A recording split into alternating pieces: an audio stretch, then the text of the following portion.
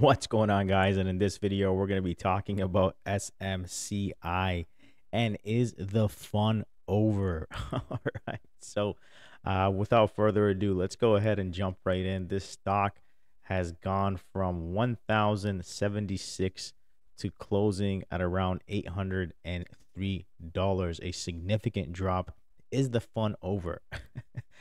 But before we actually start going into what I think is going to happen, let's go ahead and use MarketSmith and figure out what really took place and actually how you could have really caught on to how much funds and ownership were really starting to pour into this thing before this massive move took place. All right. So with that said, I also do want to see if this is something that people should invest in on the long term. So we do have the handy dandy Excel sheet, and we're going to plug the numbers in to see if it's something that, might be worth a look at back down towards, 600, 500, 400, and so forth. All right. So with that said, if you guys haven't done so already, go ahead and smash that like button, subscribe to the video. I know most of you guys who are watching are probably brand new to the channel, so go ahead and subscribe.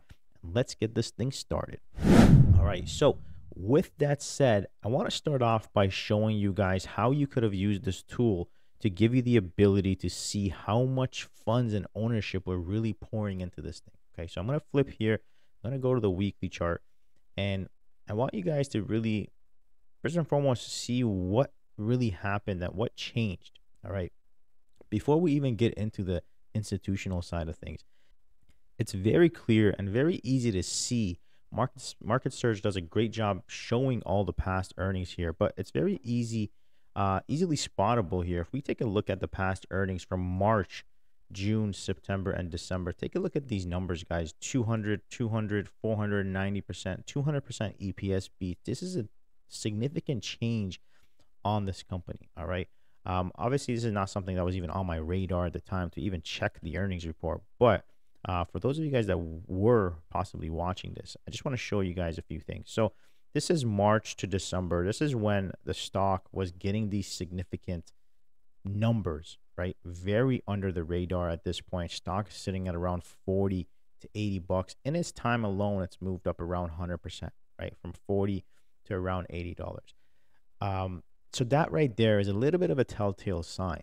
But what happens after this is very important as well. Okay, so if we compare, what the funds were doing back when this earnings report or these numbers came out, that puts us where? That puts us right here, March, that's 2022. So let's go to March 2022 right here till December 2022, right? So from March 2022 to December 2022, there wasn't really a significant increase in the fund ownership. There was. It went from 360 to 540, but that's in a 4-quarter period. Now, what really changes and what really takes place is from June to September, right? We really jumped up significantly here. And if we're looking at this, even if we're looking at this at June, the number has increased from 365 to 760. All right. So September, what, 1,000 funds in ownership in this thing. Now let's take a look at where September falls on the chart. And of course, September falls in this category. Okay. So from then, consolidated, broke out, and really took off from 400 all the way up to around 1,000 to, where we recently hit, and then pulling back. All right. So just a little bit of an insight on how to really look at these things and try to get yourself or position yourself in a place before these things really take place. This could be a full-on strategy that you can really start implementing to start seeing things like this, right? So you can build a whole system on this if you really choose to do so. All right. But with that said, let's go ahead and throw it in to the tracker, see what the tracker tells us, and if this is something that you should even consider at this point. All right. So EPS of 12, PE is a little high here. Let's take a look at the return on equity. We're going to do that by looking at right here, 40% return on equity. So it's a positive figure right there. And from there, we're going to jump into Yahoo Finance. We're going to get the financial numbers here so we can plug it into the Excel sheet. All right, let's get going here on this one. So now we're going to look for total debt to total asset ratio. We're going to go to balance sheet. We're going to look at total assets. All right, we're going to plug that in. And then we're going to look at total debt. So let's come down here, look at total debt. Boom. So 0.26. So the total assets can pay off the total debt at least almost 2.5 times. All right. Now we're going to look at current. So total current assets is right here. We're going to plug that right there. Then we're going to look at total current debt, right? So total current debt is right here. And again, this is going to be a positive number, 2.3, almost there. So over 2 times they can pay off their current debt. All right. Now let's look at operating income. We're going to go here to income statement. We're going to look at total operating income. That's obviously the trailing 12 months. So we're going to plug that in here. And then we're going to look at total revenue. We're going to put that there. We got a 9% here. So this is the first red we've gotten on this name. Cash flow, is it increasing or decreasing? We're going to come here to cash flow. And we're going to take a look at it and see what the numbers tell us. Minus 74, 64, minus 485, 626. A little bit of a wonky up and down, but just based on the last 2 quarters here, or last 2 years here, I should say, minus 485 to plus 626. Let's go ahead and give that a positive number here. But I don't think it's really going to matter coming into the end here, and I'll tell you why. Owned by management. Let's go ahead and look at owned by management. So right here, management owns 18%. Management owns 18% of this. That's pretty significant.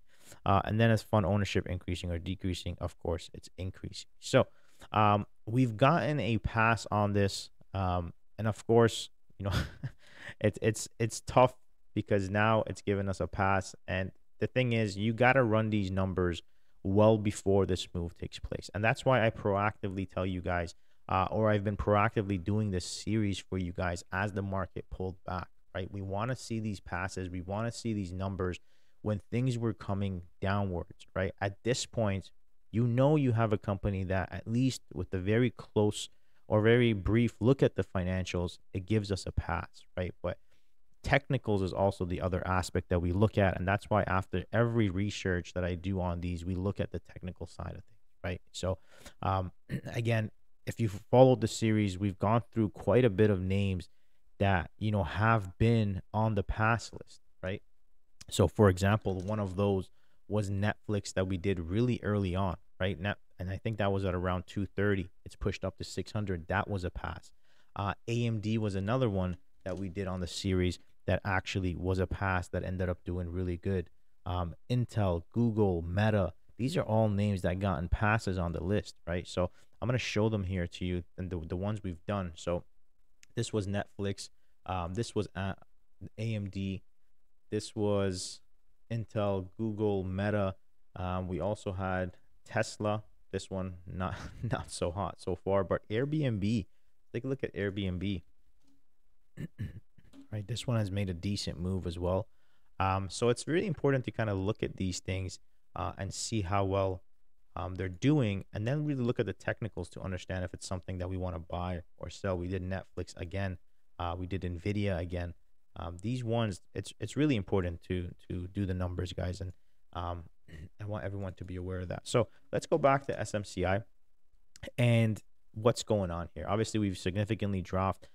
If this is something that you guys find value in and you want to invest in, I would definitely say wait.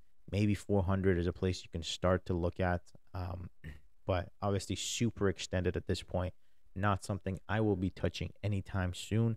Need to see this thing kind of breathe, come back. You know, if you guys have been trading and you're new to trading in the last 2 years, you've probably seen things like this happen and how quickly they come back down. But we need that to settle down, come back to earth, and then establish some numbers, possibly maybe around 400, 300, maybe even back down to where all the little volume profiles were, depending on how much of these big hedge funds want to start selling. So that's that, guys. I hope you guys did find value in this. I really try to bring you guys as much information as I can so you guys can really understand how to make a sound fundamental decision on the stocks you want to invest in for the long term, at least. And of course, the other videos on this channel are targeted towards short-term day trading and making lucrative money in the stock market. All right, guys. So if you did find value in this, please go ahead and smash that like button, subscribe, and comment down below what video you want me to do next, and I'll be more than happy to do it for you. Thank you for watching, and we'll catch you on the next one.